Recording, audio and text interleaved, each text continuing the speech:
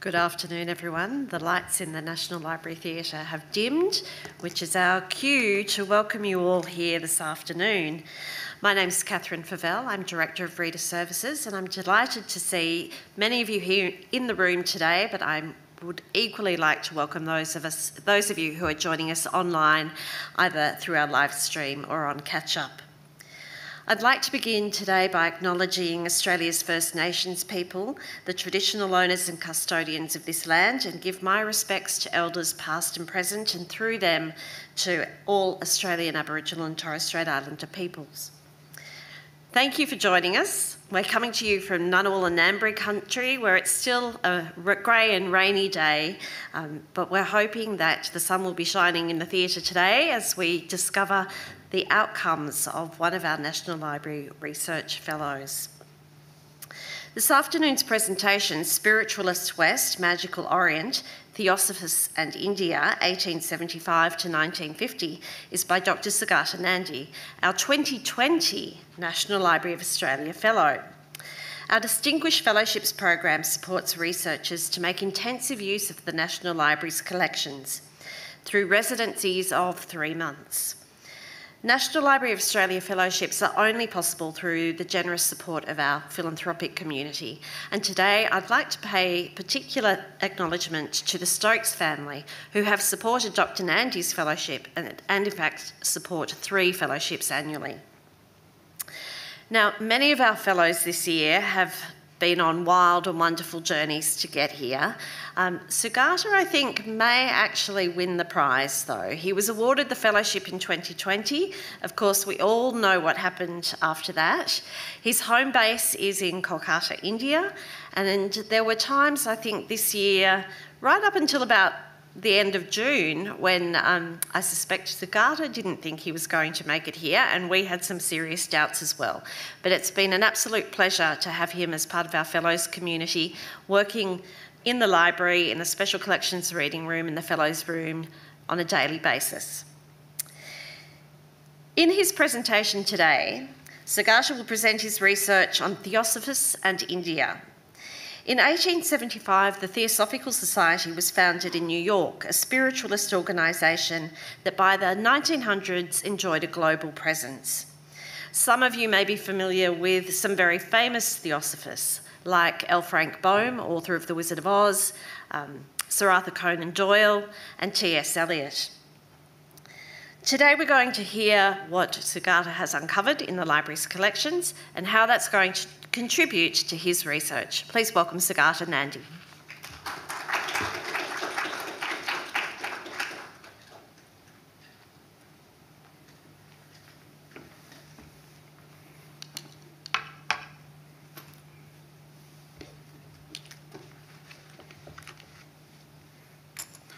Thank you, Catherine, for that very generous introduction. I begin with thanking the National Library for giving me this privilege to come and work here and to present my findings with you.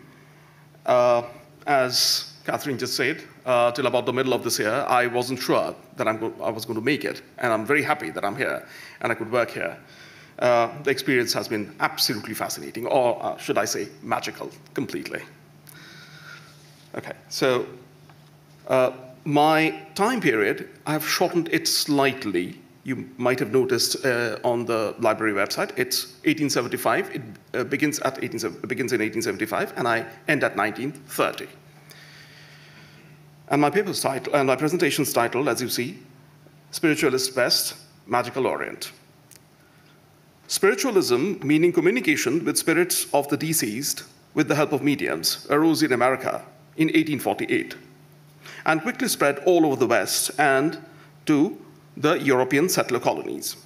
In 1879, as 2 spiritualists, Helena Petrovna Blavatsky and Henry Steele Olcott, arrived in Bombay from New York, Western spiritualism turned to the East.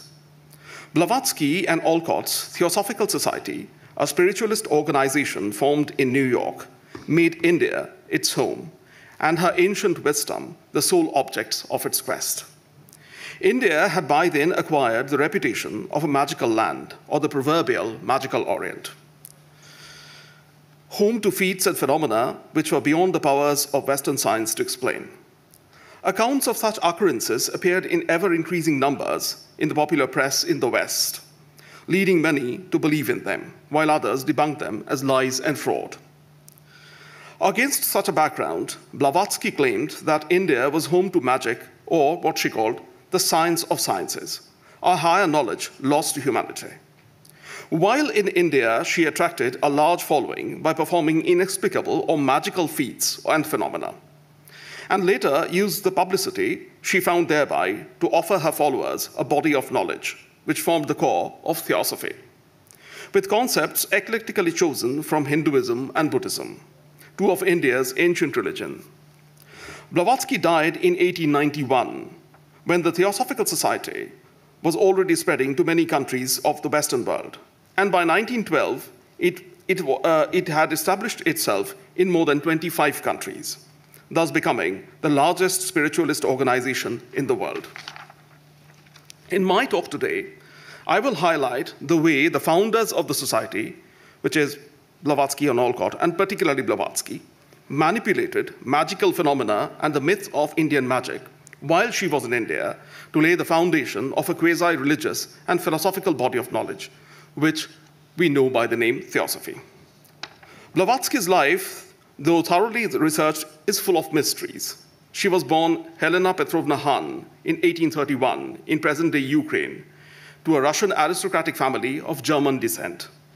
Her father, Peter Alexeyevich Han, was a colonel in the Russian army, and her mother, Andreyevna Fadiev, was a novelist who died early, leaving her in the care of her maternal parents at the age of 9. Her initiation to the world of occultism happened at the library of Prince Pavel Dolgoruki, her mother's maternal great-grandfather, an aristocratic Freemason of Catherine the Great's time.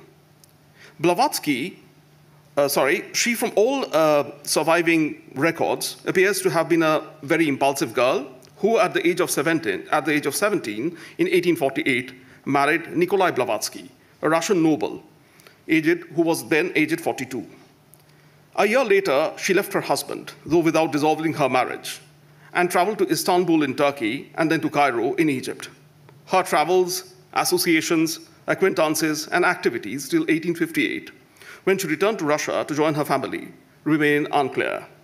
But it's well known that she acquired mediumistic skills by that time. She briefly rejoined her husband in the mid-1860s, and then left him again to spend the rest of the decade traveling through Eastern and Southern Europe. In 1871, she went to Cairo, stayed there for over a year. In the spring of 1873, she went to Paris, and from there left for New York. Before leaving Cairo, she became a member of an occult group called the Brotherhood of Lakja. Upon arriving in New York, as Olcott says, she faced hardship due to the dearth of money. She met Olcott in 1874 at Chittenden, Vermont, at the Eddy Brothers' residence, known at the time for spirit materialization during seances. Henry Steele Olcott, born Henry Olcott to a Presbyterian farmer family of New Jersey in 1832, was a successful agriculturist by his early 20s. As Stephen Prothero says, he took a keen interest in spiritualism from an early age while pursuing his material objectives.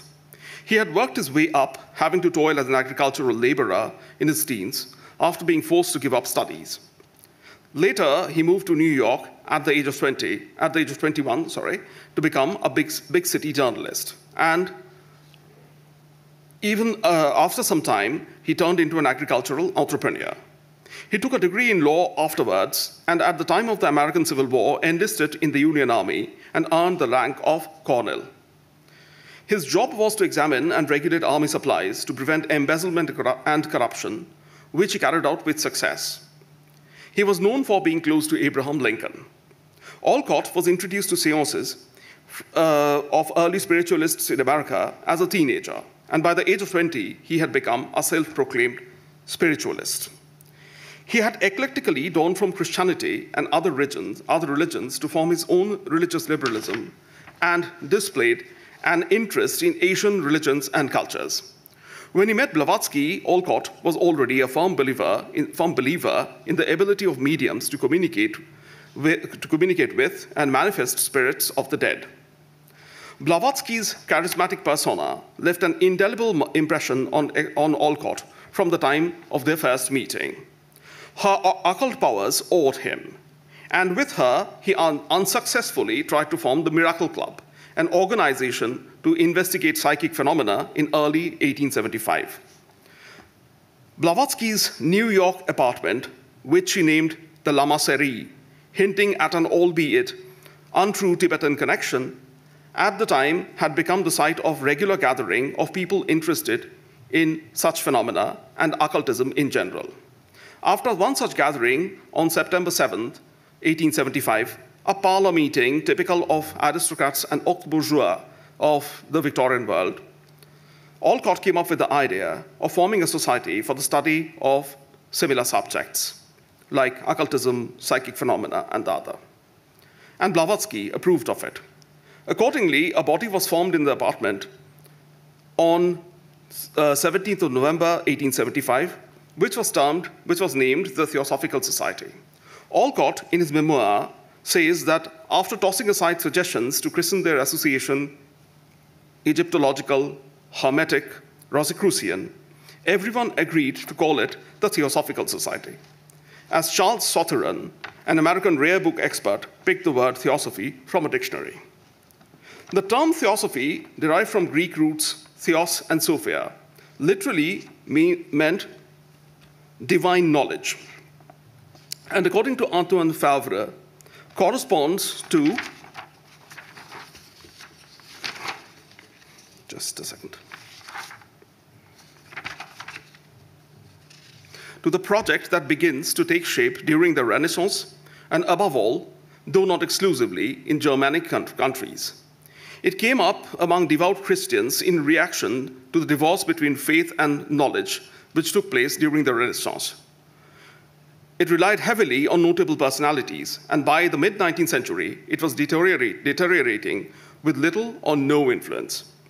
The Theosophical Society was not and did not claim itself to be a legatee of the pre-existing and declining theosophy. Blavatsky defined the term theosophia as, I quote, wisdom religion or divine wisdom, the substratum and basis of all world religion and philosophies, taught and practiced by a few elect since man became a thinking being. In its practical bearing, theosophy is purely divine ethics. At first, the purpose of the Theosophical Society was the scientific investigation of psychic or so-called spiritualistic phenomena. At the time of foundations, the Society undertook three objectives, which were the quest for psychic self, opposition to materialism in science and theology, and advancing Oriental religion and a brotherhood against Christianity. These were tactfully redrawn in 1881 to become, as you see in the slide on display, to form a nucleus of a universal brotherhood of humanity, to study Aryan literature, religion, and science, to vindicate the importance of this inquiry and correct misinterpretations with which it has been clouded, to explore the hidden mysteries of nature and the latent powers of man, on which the founders believe that Oriental philosophy is in a position to throw light. These were further changed in 1890, and it became, excuse me, they became one, to form the nucleus of a universal brotherhood of humanity without distinction of race, creed, color, caste, or race, creed, sex, caste, or color. Two, to promote the study of Aryan and other Eastern literatures, religions, philosophies, and sciences, and to demonstrate their importance to humanity. Three, to investigate unexplored laws of nature and the psychic powers latent in man. These objectives evidently had a universal appeal in the fin de siècle world. But the Theosophical Society's success in growing into a global spiritual organization was due mainly to Blavatsky's inexplicable or magical feats which she performed while she was in India, and her much publicized claim of having been given powers to produce such phenomena by her teachers, whom she called the invisible masters, who manifested themselves while she was there in India. When Blavatsky and Olcott went to India, their avowed objective was to retrieve ancient wisdom. They believed that there was an ancient wisdom which had been lost to humanity, especially due to a dense materialism of modern science. To which Blavatsky added there was an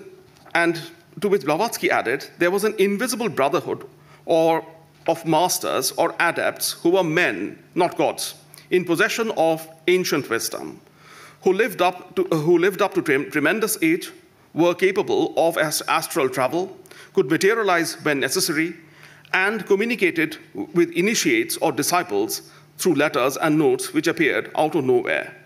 She claimed they formed a brotherhood called the Great White Lodge and lived in Tibet, sometimes, as she suggested, in the Himalayas. The masters, or Mahatmas, as she later termed them, following the suggestion of Damodar Mavlankar, an early Indian theosophist, were, in her opinion, magicians or possessors of the ancient wisdom which the Theosophical Society sought to revive. Blavatsky had, from before moving to India, redefined the words magic and magician and used them to convey quite the opposite of what they meant in modern times. In an article published before the foundation of the Theosophical Society, she had written, and I quote, "The exercise of magical powers is the exercise of natural powers, but superior to the ordinary functions of nature, except for ignorant people. Magic is but a science, a profound knowledge of the occult forces in nature and of the laws governing the visible or invisible world. Spiritualism in the hands of an adept becomes magic, for he is learned in the art of blending together the laws of the universe without breaking any of them and thereby violating nature. In the hands of an experienced medium, spiritualism becomes unconscious sorcery, for by allowing himself become the helpless tool of a variety of spirits of whom he knows nothing save what the latter permit him to know, he opens, unknown to himself, a door of communication between the two worlds, through which emerge the blind forces of nature lurking in astral light." She would, I unquote, she would, in later writings, reiterate the same thing several times. In her first opus, The Isis Unveiled, the book that you see over here, this is the first edition of The Isis Unveiled, and it's available here at the Cooper Collection in this library. It was published in 1877. In this book, Blavatsky claimed that magic is derived from the word magic is derived from the Sanskrit word maha or mahaji, which means the great or wise one, or the one anointed by the divine wisdom. Therefore, magician was a great or extraordinary man, or a man well versed in the secret and esoteric knowledge, properly a sacerdote. She also said that in her contemporary world, the meaning of the word magician has been wholly perverted. The uncorrupted significance of the word magic, according to her, or the meaning which it has in the minds of Oriental students and practitioners, was in existence in the East. She said in this book, The Isis Unveiled, the phenomena of natural magic to be witnessed in Siam, India, Egypt, and other Oriental countries bear no relationship whatsoever to sleight of hand, the one being an absolute physical effect due to the action of natural forces, the other a mere deceptive result obtained by dexterous manipulations supplemented with confederacy. I unquote. Relying heavily on descriptions of supernatural phenomena given by the French administrator, judge, and writer Louis Jacquot, who spent a number of years in India during the 19th century, she offered them as proof of the existence of ancient knowledge of magic in India. She claimed to have observed one such incident in which a fakir, a Syrian, half-heathen, half-Christian from Kudankulam, Cochin state, which is in the southern part of India, a reputed sorcerer, gave an exhibition of what Blavatsky called white magic. The man, in broad daylight, made a tiger, a monkey, and an oriole turned drowsy in front of a gathering of 6 European and 1 Indian man, European and Indian men, and there were 2 ladies in the gathering, including Blavatsky. This is a lie. She had never been to India while she was writing it. She went to India for the first time in 1879. She couldn't have seen this. And this possibly won't have happened. Such were the abilities of the fakir that while he was overpowering the animals, he made flowers float about the room. And as someone complained of heat, he brought into being a shower of delicately perfumed dew on the observers, which fell fast, drying instantly before touching the bodies of those present. The magical powers, the use of which she so described, were, in her opinion, present in the ancient world, and where magic was considered a divine science, which led to the participation in attributes of divinity itself. Therefore, an ancient science which modern savants were yet to discover was being discovered by Blavatsky herself. She, however, cautioned her readers that from the earliest times, magic had a double nature. There was divine magic, or white magic, and there was evil magic, or black magic. And she said, and I quote, "In the oldest documents now in our possession, the Vedas, which is Aryan literature of ancient times, and the Vedas, as we see them now, weren't written. They were part of an oral culture. They were written much later.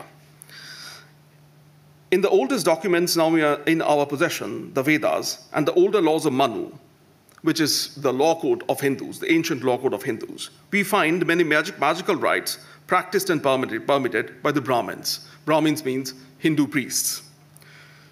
Having thus made a claim on Indian history, she added, magic is as old as man. It's impossible to name a time when it sprang into existence as to indicate what day the first man himself was born. At the time of the publication of this book, Isis Unveiled, it was thus evident that Blavatsky believed that India was the land of magical knowledge. And she went there in February, say 1879. In India, she and Olcott faced a number of setbacks in their initial few months, of which the most serious one was their fallout with Swami Dayanand Saraswati, a Hindu holy man and the founder of the Arya Samaj, a 19th century body to reform Hinduism and Hindu society. They fell out in 1882. Dayananda wrote a scathing piece against the Theosophical Society titled Humbuggery of the Theosophists, in which he said, neither Colonel Olcott nor Madame Blavatsky know anything of Yog Vidya, which he called occult science, as practiced by the yogis or the Hindu holy men of the old. They may know a little of mesmerism as well as of the natural and physical sciences taught at Bombay institutions, especially the science of electricity, and that they may know the clever art of conjuring. But for them to say they perform their phenomena with an apparatus without any secret arrangement, and solely through the forces existing in nature, and by what they call willpower, is to tell a lie. Besides Dayananda's serious accusation, one of the main reasons behind the differences between the Arya Samaj and the Theosophical Society was the latter's belief in magic. Blavatsky said that for Theosophists, magic was, as I already said, the science of the sciences, which meant the higher study of knowledge of nature and deep research into her hidden powers, those occult and mysterious laws which constitute the ultimate essence of very element. And she said that this knowledge of magic was to be found in Aryan philosophy and Aryan literature. While upholding such a view, she repeatedly stated that Theosophists didn't believe in miracles, but they firmly believed in magic. To prove that such knowledge existed, she performed or produced, as Theosophists said, inexplicable or magical phenomena from after arriving in Bombay, and always in the presence of observers. Their accounts soon started appearing in English language press in India, bringing her instant fame. In addition, Blavatsky and Olcott used their mouthpiece, The Theosophist, a periodical they founded in 1879 to publicize the phenomena. For example, while in Bombay, the editor of the Amrita Bazaar Patrika, an English language daily published from Calcutta, the editor, called Shishir Ghosh, paid her a visit and asked her to duplicate objects at his request. Blavatsky, feigning reluctance and fatigue at first, took a mirror in her hands, turned around, and duplicated it within less than a minute in full view of her visitor. Using the publicity which such phenomena brought her, Blavatsky made friends and acquaintances with Indian princes and eminent and influential Europeans in India.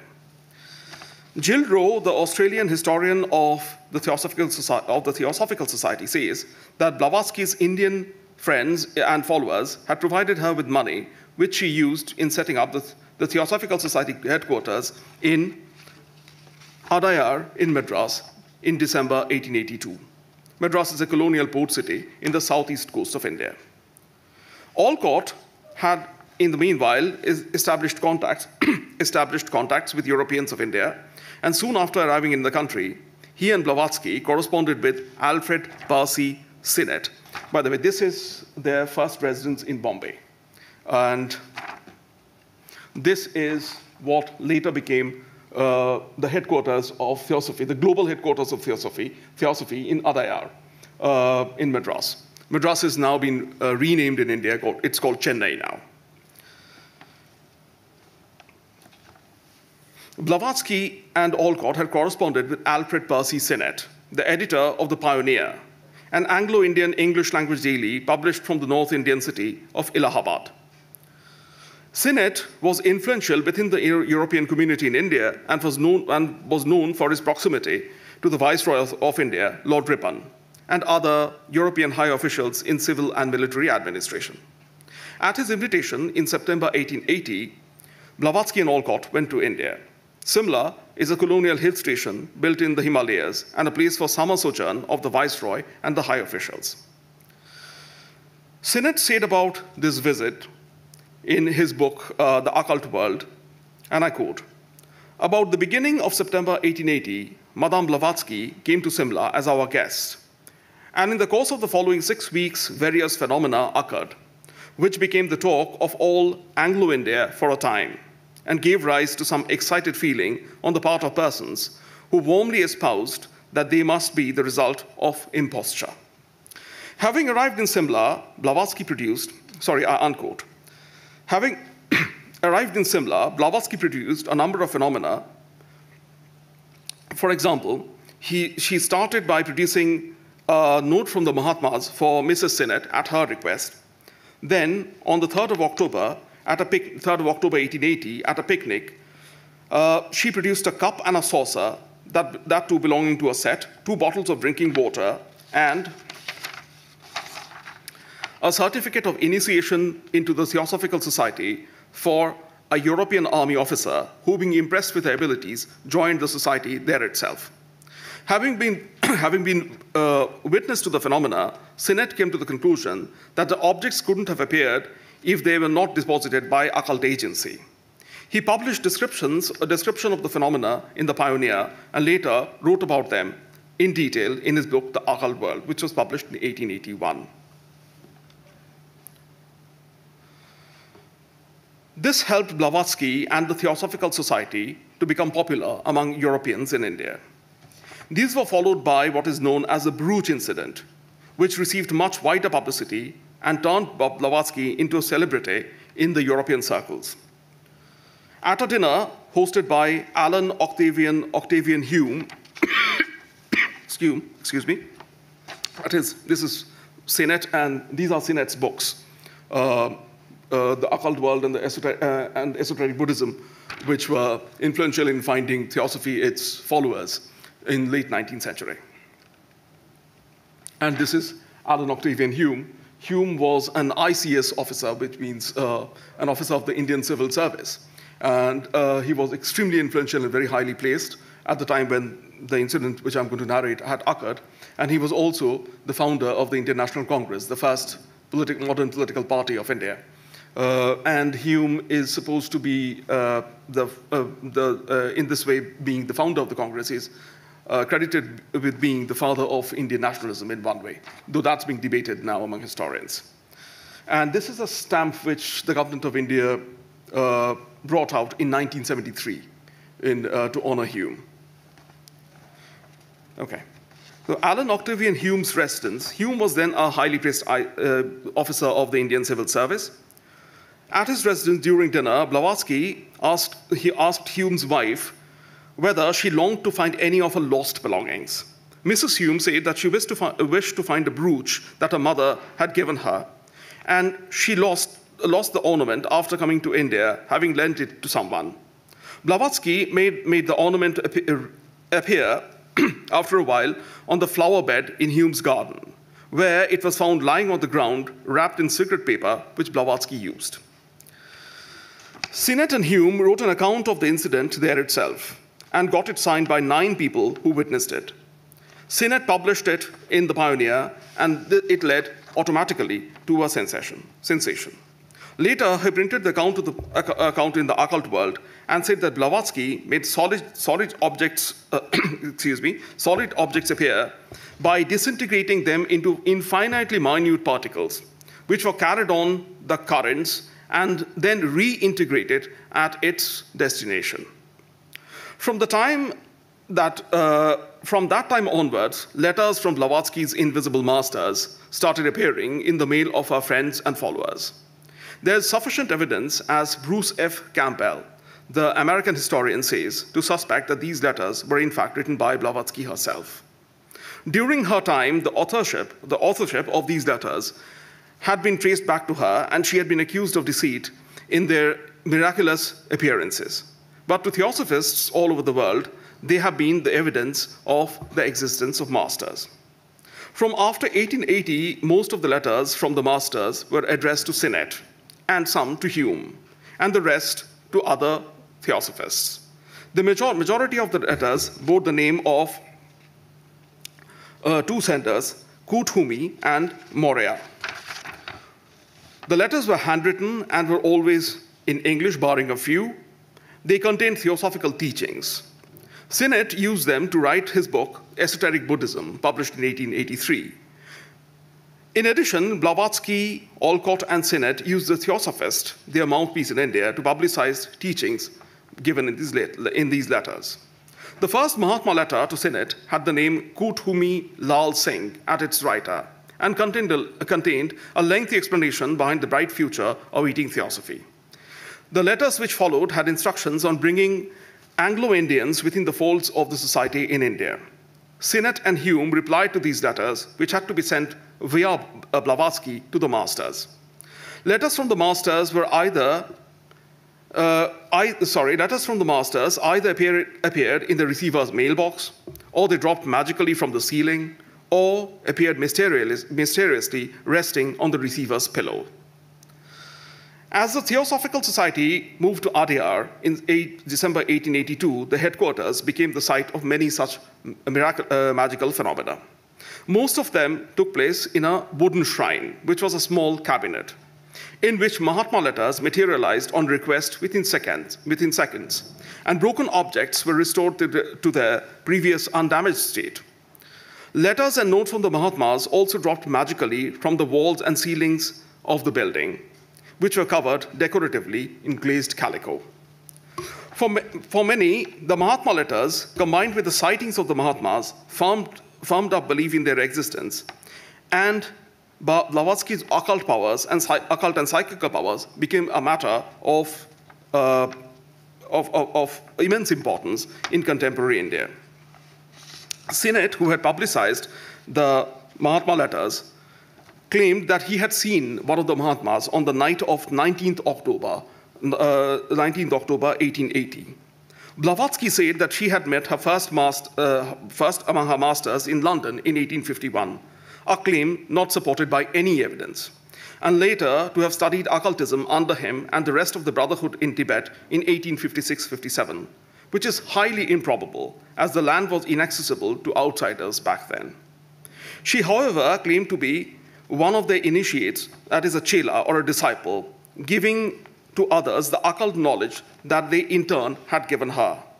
In America, After the founding of the Theosophical Society, Olcott said that one evening, while at Blavatsky's apartment, he had seen a Hindu walk in and disappear after taking off his turban and giving it to him, indicating that he should go to India with Blavatsky.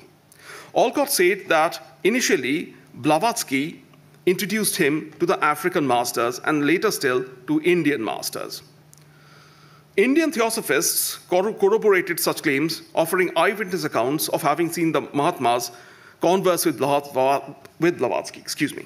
One Indian Theosophist named Mantradas Babaji Nagnath claimed to have seen Master Maurya with Blavatsky one night in April 1881 in Bombay at about 10 p.m. He said, and I quote, "One dark night, while talking in the company with other Theosophists with Madame Blavatsky, about 10 p.m., in the open veranda of the upper bungalow, a man 6 feet in height, clad in white robe, with a white rumal, that is handkerchief, or a fetta, which is scarf, on the head, made his appearance on a sudden, walking towards us through the garden adjacent to the bungalow from a precipice, where there is no path for anyone to tread. Madame then rose up and told us to go inside the bungalow. So we went in, but we heard Madame and he was talking for a minute to each other in an Eastern language unknown to us. Immediately after, we went out again to the veranda, as we were called, but the brother had disappeared."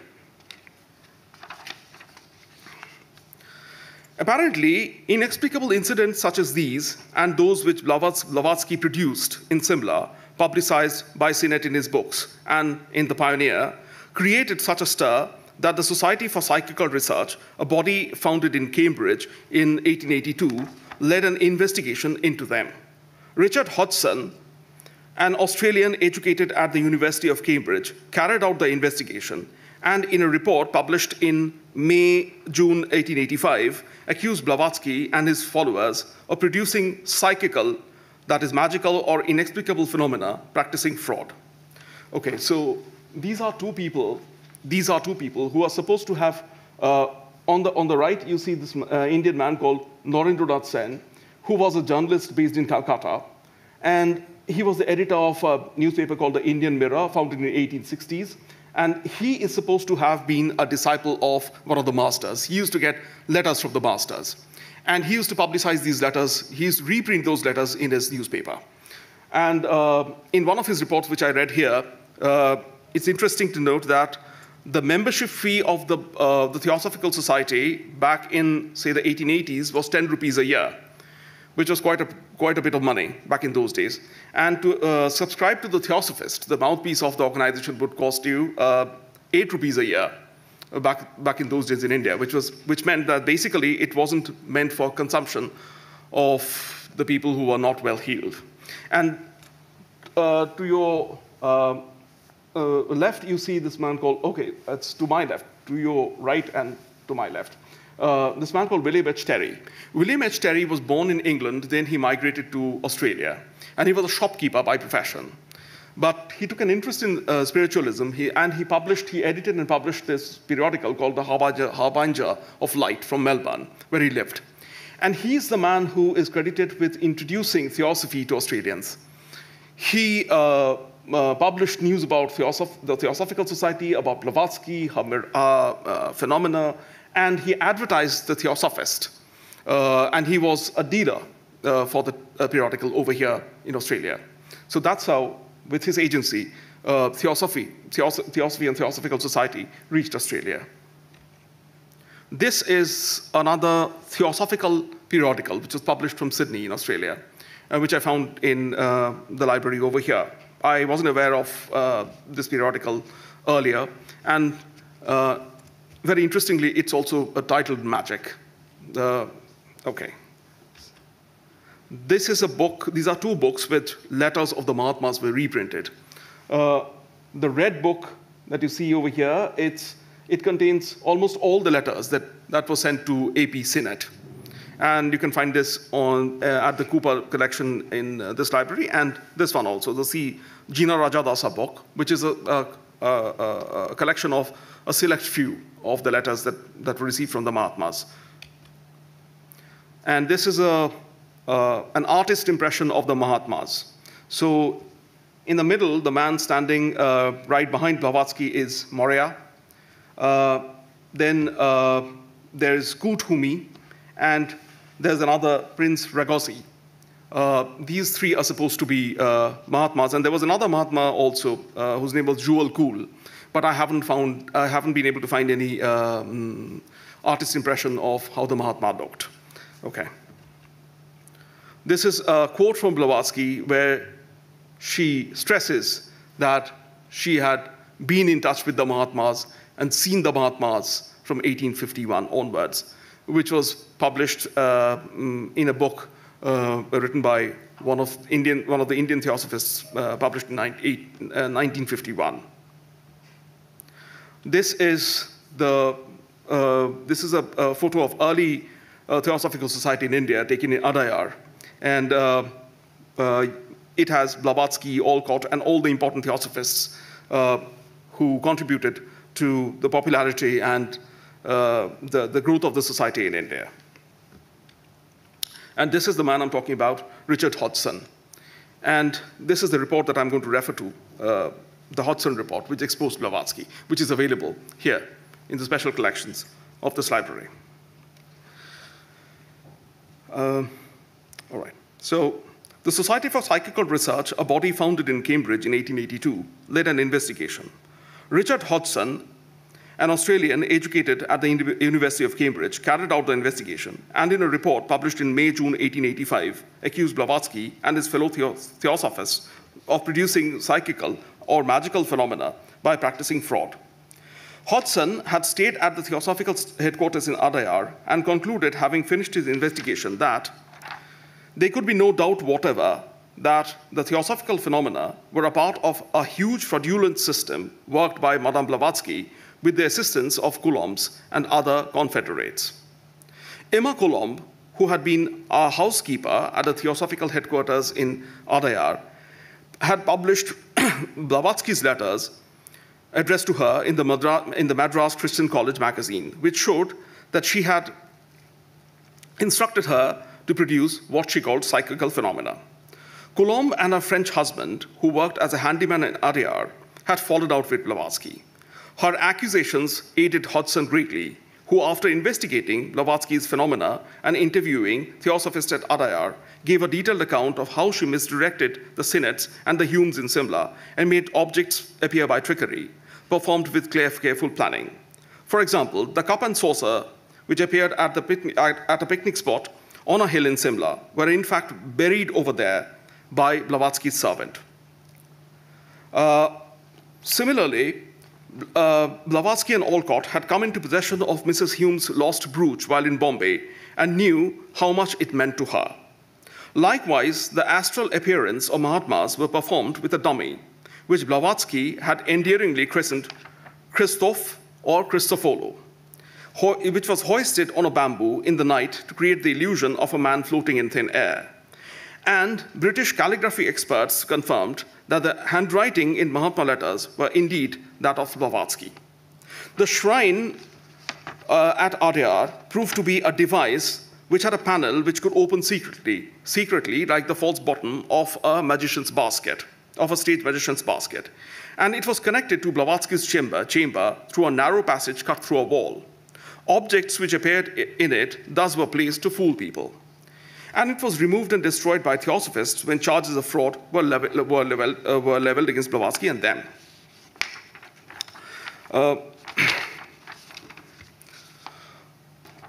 The letters of Emma Coulomb and the Hodgson report were a serious setback for Blavatsky. And having learned the preliminary findings of Hodgson's report, in December 1884, Blavatsky left India for good in March 1885. Her departure from India marked the end of the phase of magical phenomena, though a few Mahatma letters appeared in similar fashion even after her death. The accusation of having been a fraud notwithstanding, as Joy Dixon, the feminist historian, says, Blavatsky re-emerged in 1888 with the publication of her magnum opus, The Secret Doctrine. Okay, so this is a report which Hodgson published in The Age, Melbourne, in September 12, 1885, in which he produces the gist of his expose on Blavatsky. The report is published from the 3rd to the 7th column of the newspaper, and I found this on Trove over here. Blavatsky reemerged in 1888 with the publication of her magnum opus, The Secret Doctrine.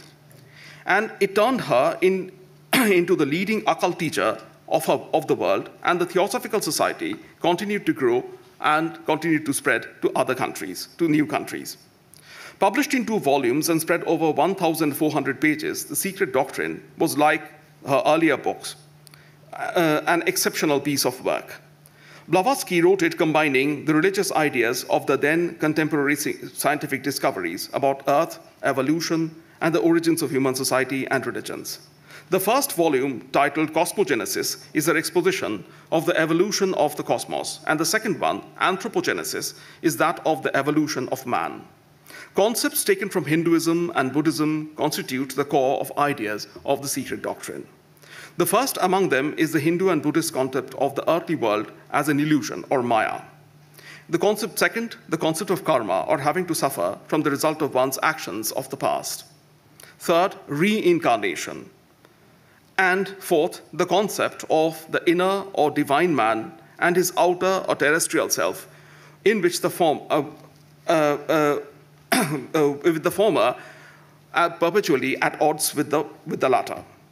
While Blavatsky was accused of plagiarism, as in the past, for Secret Doctrine, it is, in the opinion of Bruce Campbell, the most important work on occultism of the 19th century. It found a large number of readers from upper and middle classes of the West, as it gave meaning to individual destiny in a conceptual framework made up with Indian religions. Following The Secret Doctrine, Blavatsky published another short book, The Voice of Silence. In it, she used 2 ideas of Brahma or Atman, and Nirvana. Using, again, Hindu and Buddhist beliefs, she underscored the illusory nature of human life on earth, and said that, like a yogi, the aim of man should be to unite with the higher self, or Atman. For that would mean nirvana, or true liberation. In the book, Blavatsky reiterated the theosophical belief in existence of hidden wisdom, which is to be found in Indian religions. The publication of The Secret Doctrine and The Voice of Silence marked a transition in Blavatsky's life, and that too, and that of the Theosophical Society. Unlike before, she no longer relied on production of inexplicable phenomena for fame and following.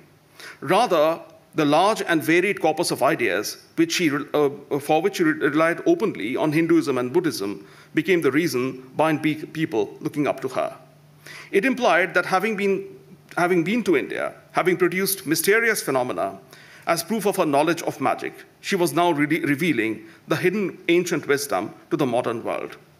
It, according to Robert S. Elwood, signified the emergence of the Theosophical Society as the initiator of what would become later New Age religion in the 19th century.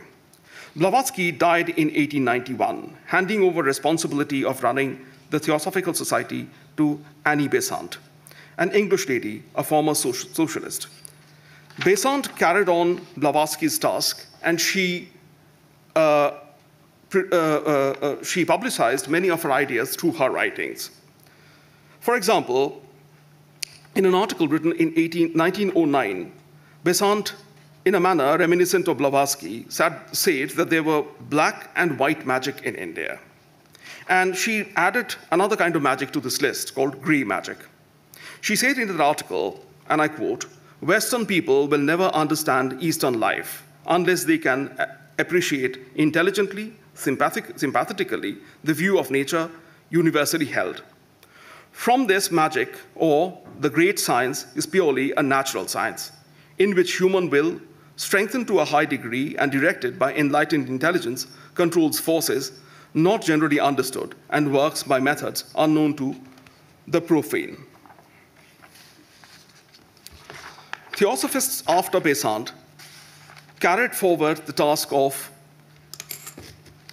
using Blavatsky's ideas to popularize the Theosophical Society. I'm going to cite two such books. The first one was written by C.W. Ledbetter, the Christian priest who turned to Theosophy and was Besant's protege. He was a leading Theosophist in the early 20th century, and he came to Australia, and he settled over here from 1916. He lived in Sydney, and he spread the word of Theosophy in this country. Borrowing heavily from the Iris Unveiled and the Secret Doctrine, Ledbetter presented to readers Blavatsky's scheme of cosmogenesis and anthropogenesis. He said that man is, and I quote, a monad, a spark of divine, I unquote, whose personality has three vehicles, namely mental, astral, and physical. His physical body is laid aside when he dies. After attaining fulfillment, in his mental body, he comes back to earth again for physical life, meaning he's reincarnated. Similarly, a theosophical manual produced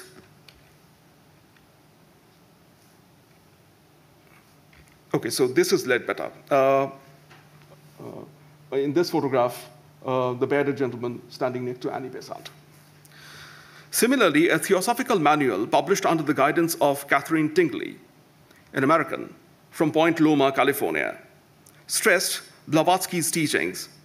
The book was written in 1907, it went through several editions, and was reprinted in 1921, proving its popularity. It reminded readers of the material world that the material world they lived in was an illusory one, quoting the Bhagavad Gita of the Hindus, the holy book of the Hindus. And citing Indian mythology, it said that man was pure spirit, or Atma, sheathed in a little body. And Theosophy, or wisdom religion, reminds us that he, in spirit, is a little image of the universe. Now I conclude with these words. Blavatsky's magical phenomena and her redefinition of magic have been, from her lifetime, matters of immense controversy. The number of those who believed in her is matched equally by that of her retractors and debunkers. Notwithstanding the fact that she was exposed as a fraud by Hodgson in 1884-85, her popularity grew all over the world. She did what other Western spiritualists couldn't possibly accomplish. That is to turn spiritualism to Indian religions and mythology to create a belief in the undying human spirit. For Blavatsky, Alcott, and their followers, India was magical, but not for the purpose of general entertainment or that of sensation in the press. They, and especially Blavatsky, transformed Indian magic into an ancient and higher knowledge to look beyond the binary of normal or natural versus paranormal or supernatural. In this way, she turned Theosophy into what Janet Oppenheim says a surrogate faith, which, in Robert Elwood's opinion, led to New Age religious movements and counterculture from after 1950. Thank you very much.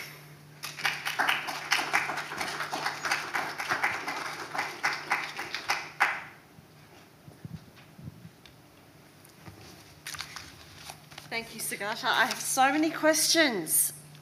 What an amazing woman to have been travelling independently around the world at such a young age, dumping her husband after 12 months of marriage at the age of 18. Quite an adventurous.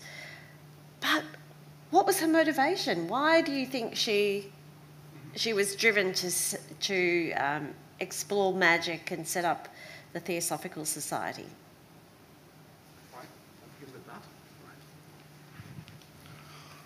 Well, Blavatsky was a maverick from very young age, and she is what historians call the marginal elite of a society. She is somebody who challenged the customs and the beliefs of the times of the times that she lived in. And though she is exposed as a fraud, as a liar, as somebody who performed tricks and pass them on as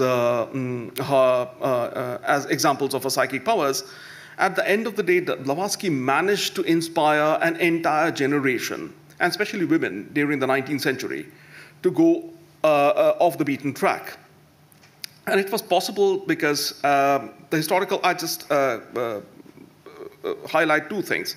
First, this was made possible, as historians say, due to Blavatsky's childhood. Blavatsky had a very different childhood as compared to other aristocratic Russian children of her times. She was growing up in an occult library. She had powers of imagination which people marveled at. And then Blavatsky had this ability of challenging customs. This again is the theme the question that you asked is a theme which comes up repeatedly on books on her. That at the age of 18, she leaves home. And let's remember, she's a Russian. East European society, as compared to contemporary West European society, was far more conservative. So it was a very courageous act of her to act on her will, to leave home, to seek what she wanted. And it's while she was journeying through north of Africa, south of Europe, Eastern Europe, that she met a number of people who in turn influenced her to take through first to spiritualism and then turn to theosophy. And theosophy, as I realized, was, during my research over here, as I realized, was not only a spiritualist movement of the late 19th century. There were several organizations in the late 19th century of spiritualists, none of which have had the same glorious run as the Theosophical Society, which exists till date, by the way. I found that there's a rather active Theosophical Society in Australia, in Sydney. I haven't been able to go to Sydney, but if I manage to travel to Sydney sometime in the future, I'd like to see what the Theosophical Society in Australia looks like and what they do. And so it's basically, she was giving her contemporary society a body of ideas which would become what from 1950s onwards we know as counterculture, in the sense that she was challenging not only the customs, she was challenging beliefs, the foundation of beliefs. And come to think about it, she was opposing dogma. She was extremely democratic in theosophy, in the sense that Theosophical Society, which this is a thing which I couldn't touch upon during my talk, because of the long history of the society. It's very difficult to compress everything within a 40-minute talk. The Theosophical Society is an extremely democratic society.